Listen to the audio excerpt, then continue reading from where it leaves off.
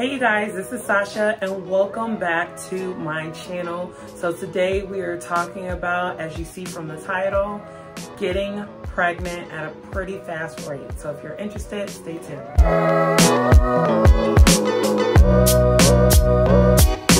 So I have had 3 pregnancies, and in those 3 pregnancies, literally, I got pregnant with all my kids in less than 6 months.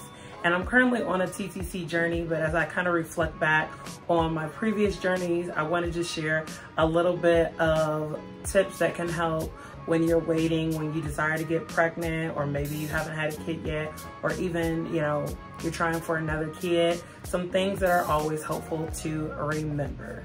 So the first thing that I remember that always helped was tracking my ovulation. Now this video is not sponsored, but I've used 2 things. One, I've used my Ovia app, which I will link the icon above. I love that app. I use that with every single one of my pregnancies.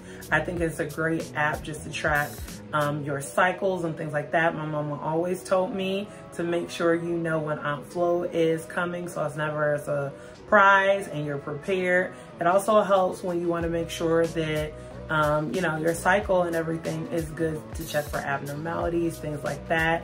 And that way you can have that additional discussion with your health provider. There are sometimes medications and things that are going undiagnosed because we are not tracking our cycles. So make sure that you are tracking. If you know you have a 25, or me, I'm a 26. I used to be a 28, but now I've gone down to a 26, and I'm able to track things very efficiently.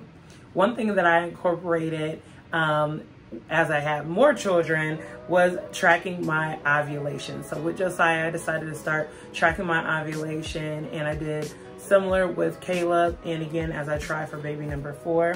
And the ovulation that I'm using right now is the Easy at Home. I will link a link for Amazon down in the description.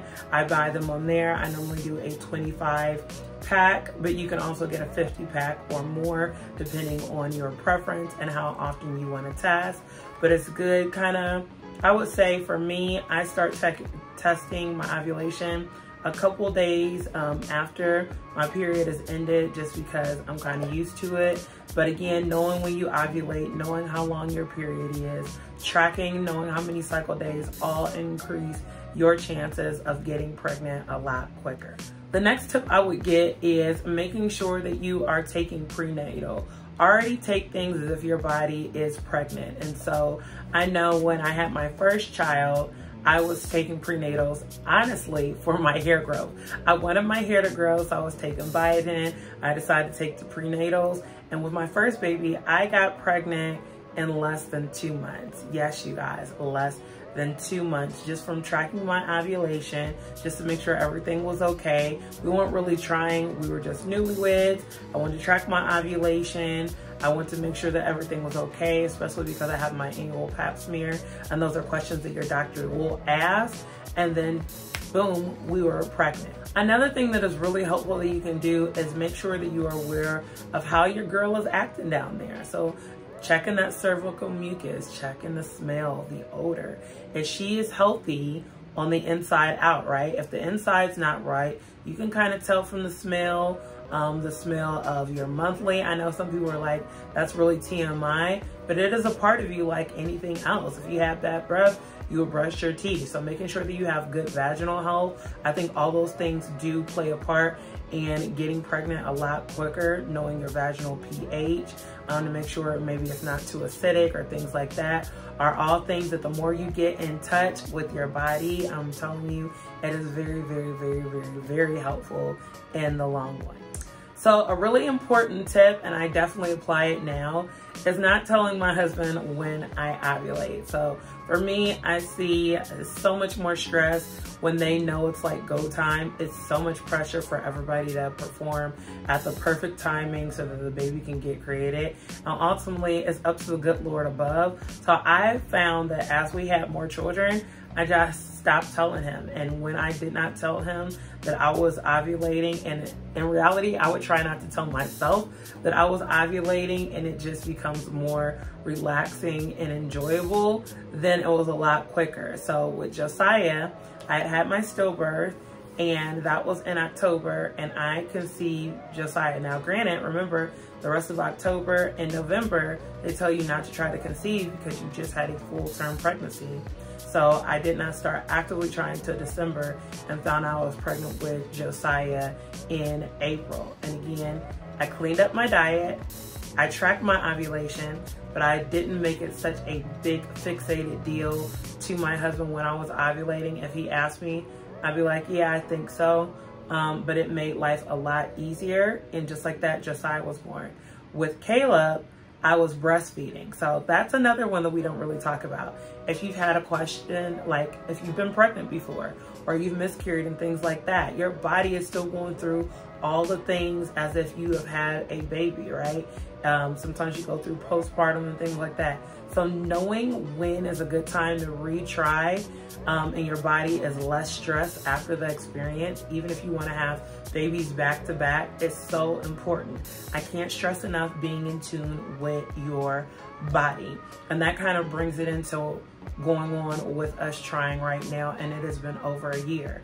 I think along the way, between my IUD being removed, I had a Mirena IUD removed in July of 2020, and then just the amount of pressure that I was putting on myself, it has not been beneficial. And so I'm kind of like taking a step back to go forward and remembering some of the same things I'm telling you. I'm definitely telling myself that I have to get more in tune with just my body and not stressing her out, because your girl has been ridiculously stressed, and I think that plays a huge part on whether you're going to conceive quicker or not, because you can do all the perfect timing in the world, but if you are super stressed internally, it just is not going to be a happy nor really a healthy environment for a baby to be conceived. And I know we want those bundles of joy. We pray for them, we love them, but we love them enough that we want them in the best environment possible. So I do realize monitoring my stress, loving on myself, pampering myself more, as well as my husband, has been really helpful right now in the season that we're in. My last tip overall would be one that everybody hears, right? And that's to be patient. Know that the blessing is coming. There's so many times, especially now, where this is taking longer, and I'm like, why isn't the things that I've done before working this time? Well, anything worth having, you want it to be special, right? If it's a custom cake or you're building a house, it can't be rushed because it is a custom build. And these babies are custom. They are custom blessings, prayers, all those things that we are manifesting for their future, all wrapped into one. So I will say, even though tracking ovulation, knowing your body, definitely having discussions with your OBG and things like that, and getting healthy are all things that will increase your chances of fertility. Patience supersedes them all, because when you see those lines, honestly, you will not care how long it took. You will just care about the life that is being formed and all the great things that you are excited and prepared for, on what it's gonna add to your family. Just so many great things. So I hope you enjoyed this video. It wasn't like a finite, like step 1, 2, 3, but I did want to give them experience, you know, getting pregnant, 2 months, with my first and my third, and then getting pregnant in less than 6 months with my second son, Josiah. Sorry, my first son, second child, Josiah. And those are just things that I kind of remember. Just relax. Remember, it is gonna happen. These babies are on the way. Let me know some things that you have done that have helped you relax, so that you can get your BFP. Congratulations to you guys who got your BFPs or who are trying in this journey. Lots of love and baby dust to you, and I will see you in the next one. Bye.